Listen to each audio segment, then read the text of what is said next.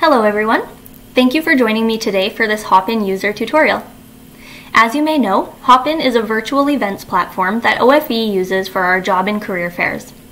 We're very much looking forward to hosting you as an employer at this event, and we would like to make the process as easy as possible for you. In this tutorial, I will show you how to sign up for an account on Hopin, how to navigate through different features on the Hopin platform during an event, and how to access your booth for presentations and interacting with job seekers. During the event, we would recommend that you use a computer that is plugged directly into an internet cable. We've found that in the past, Wi-Fi connections can become unstable during large events like these, but if your device, such as your laptop, is plugged into your internet cable, it should allow everything to run smoothly. Prior to the start of the career fair, you will receive an email from OFE containing a link to the event. Click on the link to go to the website. Then, make an account by clicking on Sign Up in the top right-hand corner. This will take you to the page where you can enter all of your information to create an account. Enter your first and last name, your email address,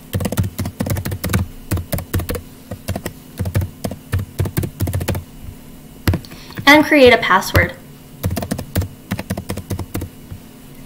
Then, make sure to click on the box beside I agree to Hopin's terms and conditions. You don't have to click on the box below it unless you'd like to receive promotional emails from Hopin. Once you're done, click on Sign Up.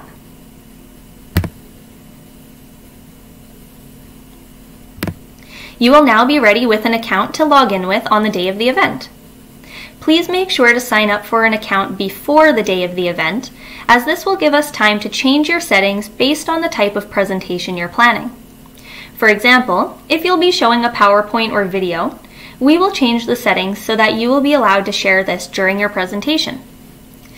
I'm going to switch over to an account that has those settings in place right now. On the day of the career fair, click on the link in the email again to be taken directly to the event. You may have to then click on a blue button that will either say Join Event or Enter Event to get in.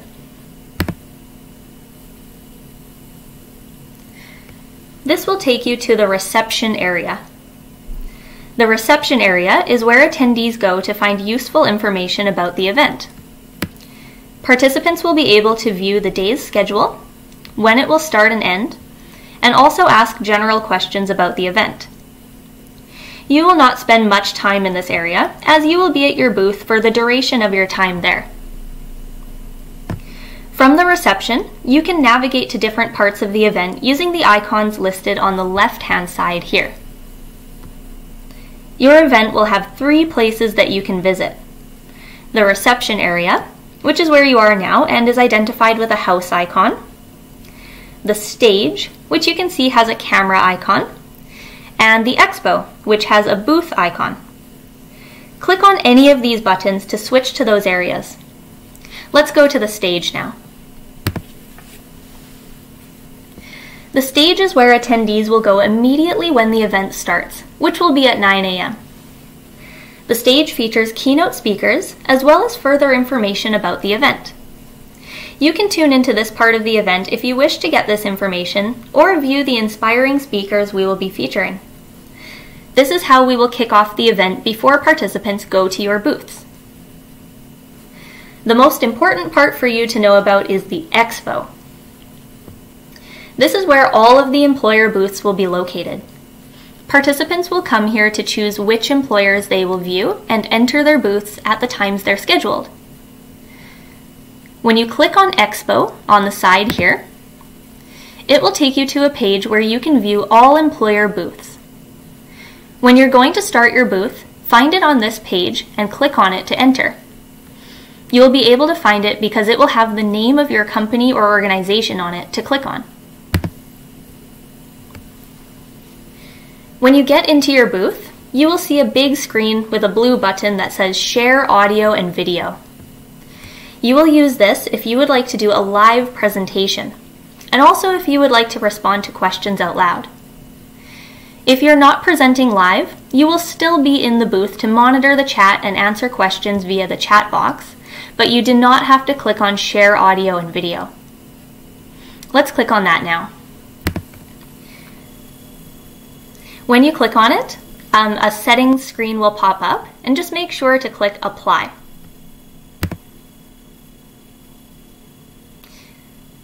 So now you can see your audio and visual are on, and you have control of these things the whole time throughout your panel. You can see that you have different options at the bottom of the screen here, such as to turn your video on or off, like this. You can also turn your microphone on and off using this button here.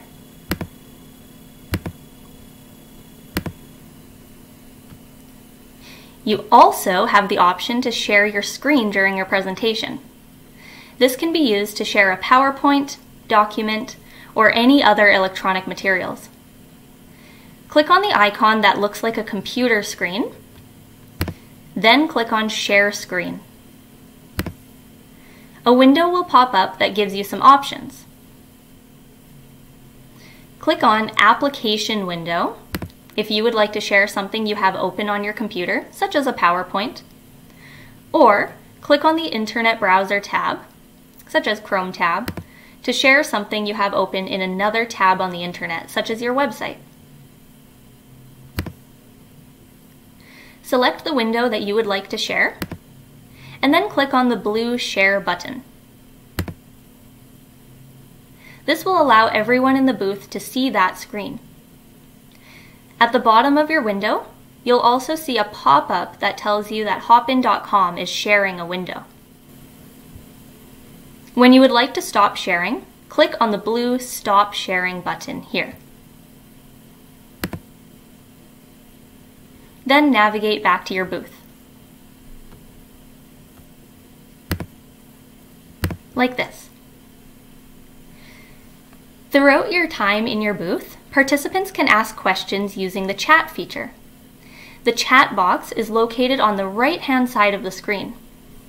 For you to see it, click on Booth at the top here, then click on Chat in the options underneath. Participants' questions will show up here as they send them, just like this. You can use the chat feature to respond to participants by clicking at the bottom here where it says Start Typing, and type your message.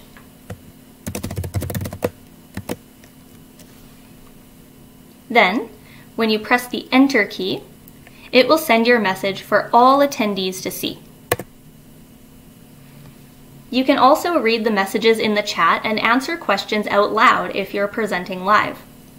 Participants will also have an option to share their audio and video, and some may try to use this feature, but you will have the option to decline this in your booth. We recommend that you encourage participants to only engage via the chat box. There will be an OFE representative present in the booth as well to help moderate this. You can see in the top right part of the screen here a button with red text that says Leave. If you click on this, it will stop your audio and visuals, but you will still be in your booth. So, you can stop the camera and microphone, but still be able to use the chat feature to communicate. Whenever a participant is interested in the opportunities you're presenting, they can click on Apply for Jobs in the Offers area on the right-hand side here. When they click on this, this will direct participants to your website, where they can find additional information and apply for the available positions if that's an option. Presentations can go as long as you would like, up to 2 hours. Throughout your time at the event, you will be in your booth and can present periodically as new people enter, or at specific intervals. We would recommend that you plan to do your initial presentation at the start time of your booth, then present the information again if an influx of people join. This might happen several times throughout your scheduled booth time, so you can present your information as many times as you are able. It would be great if you can communicate to the OFE representative how long you plan to be at the event, and if you would like to do scheduled intervals for your presentations. For example, you may wish to present every half hour, and the OFE staff will communicate this to participants. When you have downtime during the event, such as when you're waiting for your booth to start, you may wish to use your device for other purposes. This is definitely all right to do, as long as you stay logged in to Hopin during this time. Feel free to switch tabs, go on to other apps, etc., but remember to not close Hopin. If you're experiencing any technical difficulties throughout the event, let the OFE representative know and they will contact tech support. We will try to help you fix the situation as quick as possible.